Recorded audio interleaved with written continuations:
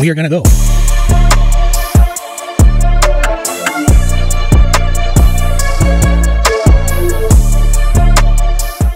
Hey everybody, welcome to my garage. I wanted to do today's video.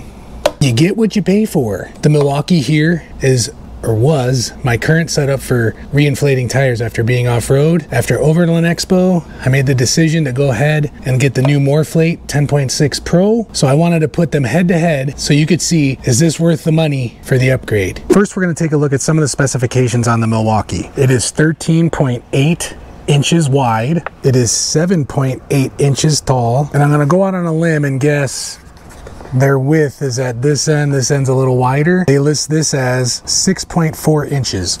Now granted, I use the XC 6.0 battery and they list that as 1.6 pounds. So you're looking at a total of 8.6 pounds for this setup right here. That also doesn't include a charger. In my experience, since I've been using this, we obviously have a Ford Bronco with the stock 35-inch tires. We usually go down to about 18 PSI and back up to, if we're towing the trailer, 38. I'll usually get 2 full reinflations of all 4 tires off 1 charge on that battery. If you're gonna need to do more than that, you're gonna have to bring a charger with you and all that, so that's a little bit more added weight. Those don't weigh that much. The Milwaukee has a digital display. You can preset your PSI that you want, press start, and it'll go. It is rated for 150 PSI max. Obviously I haven't tested it that high. I don't have anything that would accept pressure that high, but it will fill all 4 tires back up to 38, no problem. Experience with the Milwaukee is it does okay for its price point. Speaking of price, the recent price at Home Depot for the inflator itself is $179. If you already own Milwaukee batteries, obviously that's a plus. So I'm trying to weigh the low cost of the Milwaukee to the higher cost of the Morrflate. So I'm going to assume that you already have batteries. If you don't have batteries yet, right now Milwaukee has a kit on sale. You buy two batteries and the inflator you get for free, and that's $279. At that point, I'm gonna just go out on a limb and say just get the Morrflate, because you're already closing in on the price of the Morrflate at that point. So I'm gonna go based off the price difference of just the inflators. Is it worth spending that much more money on the Morrflate compared to the Milwaukee? I couldn't find anywhere on Milwaukee's website where they list CFM, what that's rated for. I want to say at some point I saw it one time, it was in the 4s, I think, but I cannot find any definitive answers just looking right now. If I find it, I'll pop it up on the screen. In the 4s, I think.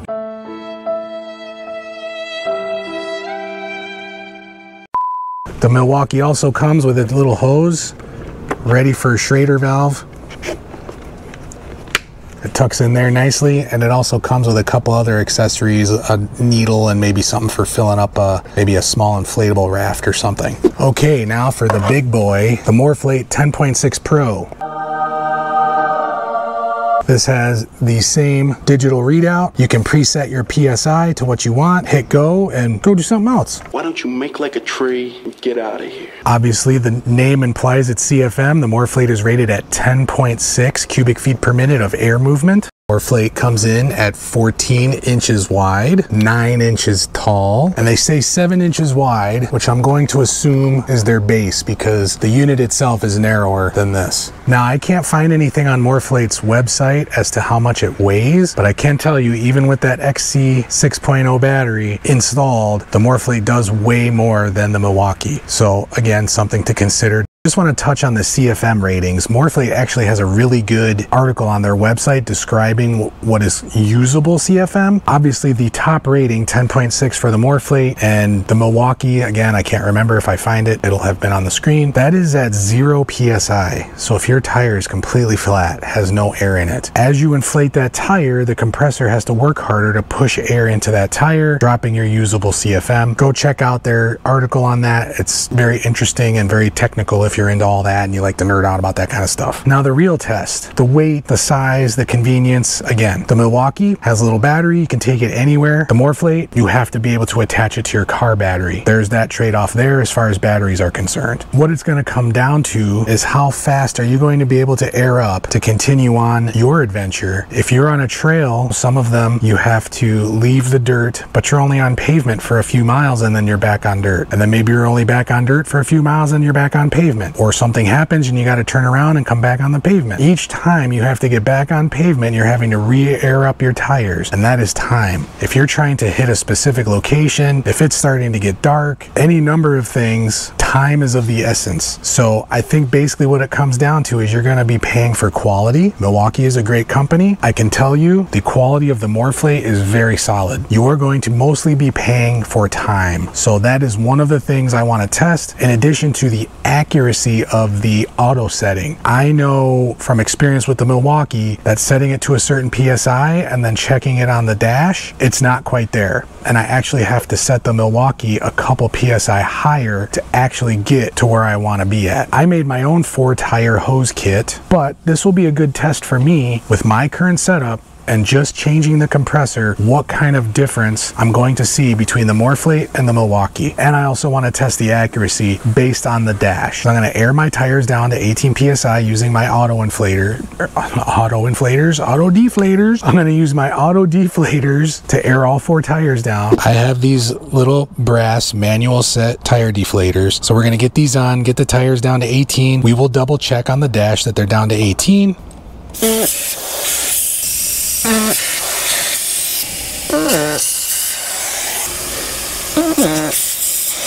While we're waiting for those to deflate, I'm going to go ahead and string out the hose kit as well so we can get ready to refill these and time how long each one takes to reinflate. All right, I got the hose kit all strung out. Thing I wanted to point out really quick, the tires are still deflating. The difference between the Morrflate and the Milwaukee, with the pre-installed hose on the Milwaukee, I had to put an adapter on my homemade hose kit to accommodate the Schrader connection on the Milwaukee, whereas the Morrflate comes with a quick connect. So that is my hose kit. Comes with a digital gauge, comes with a shutoff valve, and then this is the adapter I'm talking about. I basically had to make it with a Schrader connection for the Milwaukee, whereas the Morrflate, I'll be able to pull that off and fill directly onto the Air Quick Connect. All right, the tires seem like they're almost done, so I will be back. We'll check the PSIs on those tires. Okay, we are close enough. Let's take a look on the dash. As you can see there, fronts are at 18, rears are at 17. I was a little off. So first up, we are gonna do the Milwaukee, my normal way of inflating. So I have a fully charged battery. Let's get her hooked up. So right here, I gotta screw this on here. Then we gotta connect the hose kit to all 4 tires.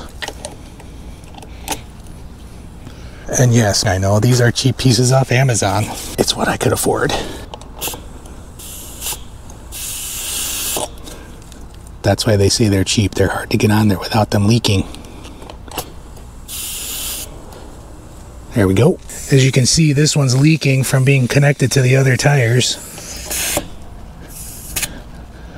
Well, this is a good point to make in the video. You get what you pay for. This is what I get for a homemade kit rather than spending the money on something quality like the Morrflate kit. This is gonna get loud. So let's turn this on. So this is reading about 17 total as the tires kind of equalize the pressure. Let's see what the Milwaukee says. That sun's glaring on it. So the Milwaukee is reading 17. So we're all pretty close. So I'm gonna set this to 38. We're gonna get that going. And again, I'm gonna test accuracy and time. The Milwaukee will shut off from time to time because it does get pretty hot trying to run for that long filling these back up. So we'll set a timer and we'll get it started right as I start the compressor here.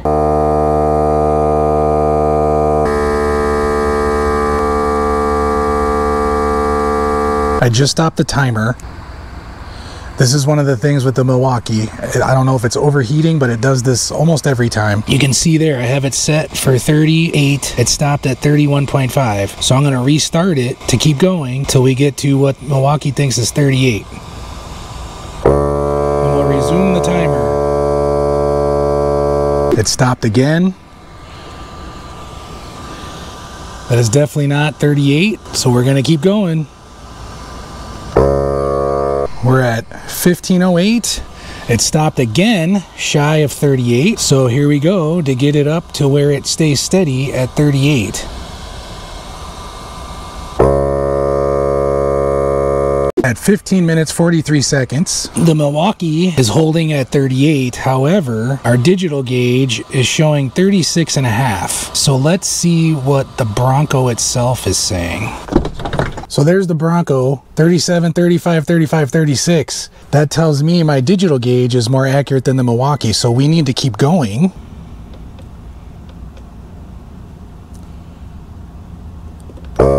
It was at this moment that he knew. He It just stopped again. We are sitting at 1631. However, it's set to 40 and it stops itself at 37. Our digital gauge is showing 37.4. Let's see what the Bronco says.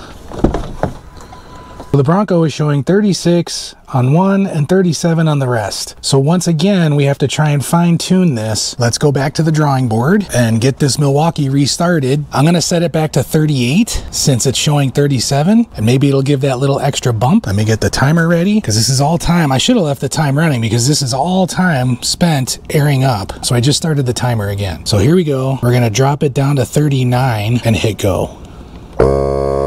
So we're sitting at 1723. Again, this thing shut off at 37.5 when I have it set to 39. Our digital gauge is showing 37.89. Let's see what the Bronco says again. We're still sitting at 37s and a 36. So we're gonna have to bump it up even more. Timer going, and we'll restart this again. Another one. Okay, she added in a little more air. This is reading 39. My digital gauge, 38. And the Bronco, once again. This time I'm leaving the timer going because this is all stuff that I would be doing, going back and forth to check and make sure that my pressures are good. So we're 37s all the way around, still not at 38. So let's go back. Let's bump this up one. Well, see, now the Milwaukee went down to 38. So we'll go to 39 again and go again. It put very little air back in. It is reading 39 still. Bronco, you can see one tire finally says 38. So we need a little more air still to get it to where we want it to be. Could this be a flaw in my homemade hose kit? Sure. It's got kind of small connections. However, you would still think that the air wouldn't take long to even out between all the tires. So this is still reading 39. So if I need to put more air in, I need to bump it up to 40. Now it's back down to 38.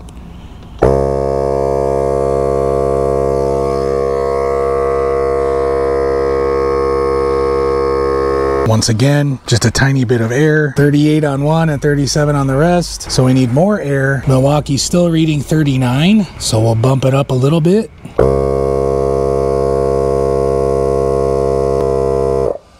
I'm gonna stop it by hand. Now we're at 38 on two tires, 37 on the other two. Let's give it a little more air.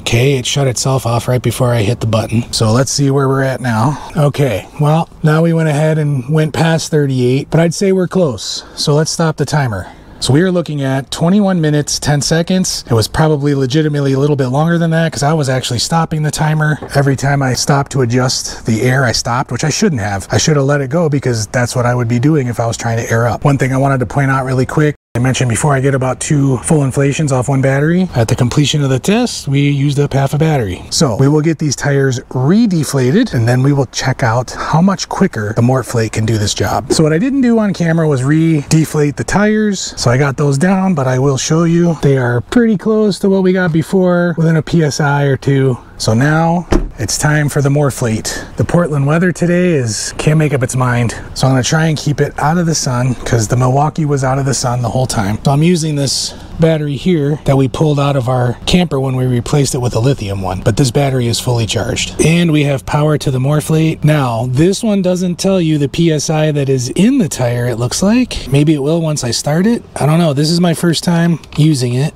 Oops. And let me move this stuff over here so we keep her out of the sun as best we can. I tried to look up the diameter of Morrflate's hose kit. I just checked mine. They are 1/4 inch ID tubing, but I cannot see on Morrflate's website what their tubing size is. If I can get an answer from them, maybe I'll reach out to them and find out. I will put that information on the screen. In the meantime, let's get going with the Morrflate and see how much time we are going to save. So we are set to 38 and we are gonna go.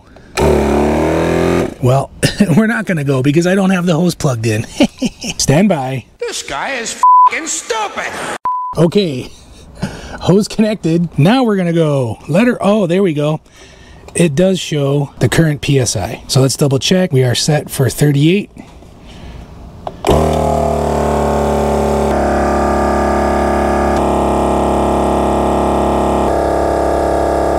decibel meter on my phone is not very scientific. It looks like it was showing me the same sound reading right next to the machine as the Milwaukee, but I can tell you right now, real world is way quieter than that Milwaukee.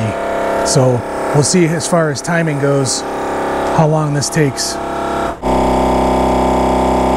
And after a few stops, it has settled at 38. We are at 5 minutes, 57 seconds. Let's see what the Bronco says and see how accurate it is. I mean, I fault that partially due to my hose. I'm sure if I let it sit for a little bit, they would equalize, but it's done and it's accurate. I feel comfortable saying I would not have to readjust that. 5 minutes, 57 seconds. I'd say that's a pretty good test. She's still holding at 38. Didn't have to restart it. Let me get this stuff put away and I'll give you my concluding thoughts. Welcome to my porch swing. So here are some of my final thoughts. Really quick, I just want to touch on the fact the Morrflate was quite a bit hotter, especially the braided hose, along with some of the parts on my hose kit. So I would highly recommend a pair of gloves or something. But by the time I had the hose kit rolled up, the unit itself was cool enough to put back in its bag. So again, this test wasn't to test whether it was better. I knew it was going to be better, but I wanted to know how much better. And I think a sub 6 minute time is pretty awesome. Again, that is going to be limited by my homemade hose kit. I've seen other people do tests on this and have sub 5 minute reinflation times on the same size tires. So I know it can get even better than that. Is the $145 difference worth it? Well, you're looking at less than double the cost and almost 3 times, more than 3 times faster inflation time. So I'd say the ROI on that is pretty darn good. That is going to save me per reinflation. We're looking at 16 minutes per time. Now multiply that by how many times do you air up and down on average on an overland trail. But let's just say 3. That's 45 minutes. That's a huge difference. So in my humble opinion, for me, the Morrflate was definitely worth putting out the money and having something that I know I can count on and that is obscenely faster. Again, this is not sponsored. I paid my own money for the Morrflate. They are not compensating me in any way for this comparison and review, but if you want a quality product, go check them out. I think it's worth the money and I don't think you'll be disappointed. Thanks again so much for watching and we'll see you in the next video.